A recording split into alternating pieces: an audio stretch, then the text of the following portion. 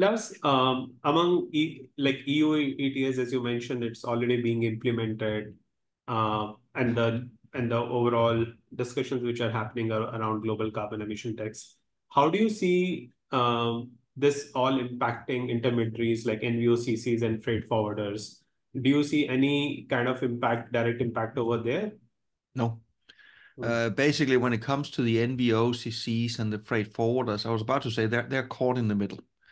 They're caught in the middle between what is the shipping lines actually offer versus what is the willingness to pay on behalf of their customers further down the line. They can, of course, then try to devise products and tell their customers, if we move with this carrier, it's more advantageous than if we move with that carrier. They can definitely offer that, but they can't necessarily force the customers to then choose what solutions they want to go down. And when you talk about other stakeholders, there's yet another stakeholder, one we haven't really talked much about yet either. And that's again the fuel producers. Hmm. Because this is, in my mind, the Achilles heel. We need much more investments to go in and build the facilities to create the green fuels.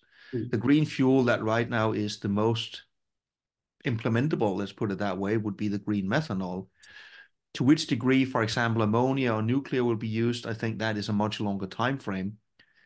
But I have not seen anybody come up with a realistic time frame of building enough industrial facilities to decarbonize the entire shipping industry. Take the number with a grain of salt because I haven't been able to get to the bottom of it, but ballpark, I think we need something like 800 million tons of green fuel if it's methanol per year. Right now, we are producing, I think it's on the order of tens of thousands of tons per year. So this is an extremely daunting task. I see a lot of focus again on the shipping lines.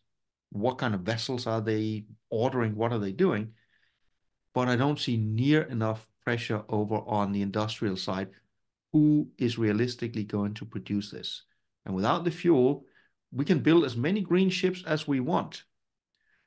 That's where the shipping lines are at least realistic as well. The ones they built that are genuinely green ship are dual fuel capable. So they can still run on fossil fuels because otherwise you're going to be stuck with a ship and no fuel. That makes perfect sense.